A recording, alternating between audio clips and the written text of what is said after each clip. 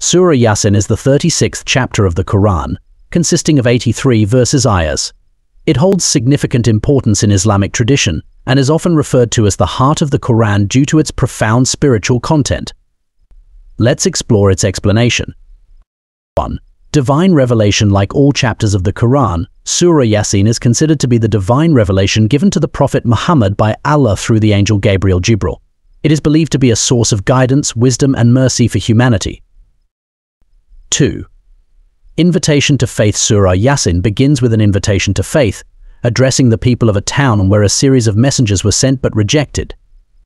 The chapter emphasizes the importance of believing in the message of the prophets and warns of the consequences of disbelief and rejection of divine guidance.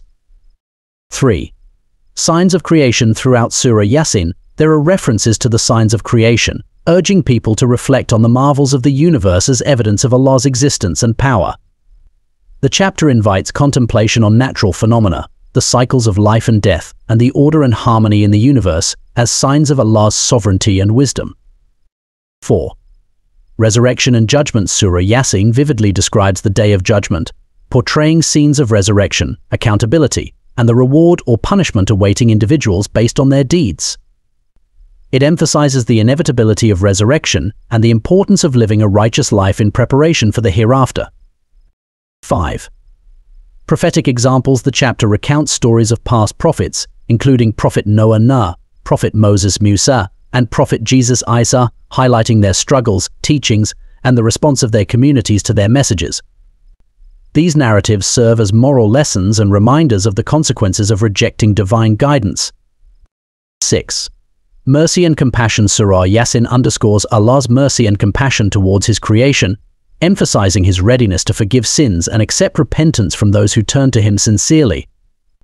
It encourages believers to seek Allah's forgiveness and mercy, acknowledging His abundant grace and benevolence.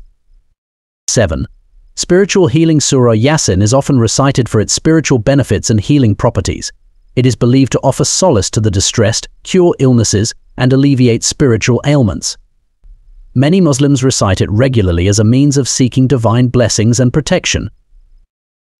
In summary, Surah Yasin encompasses themes of faith, divine guidance, accountability, and mercy.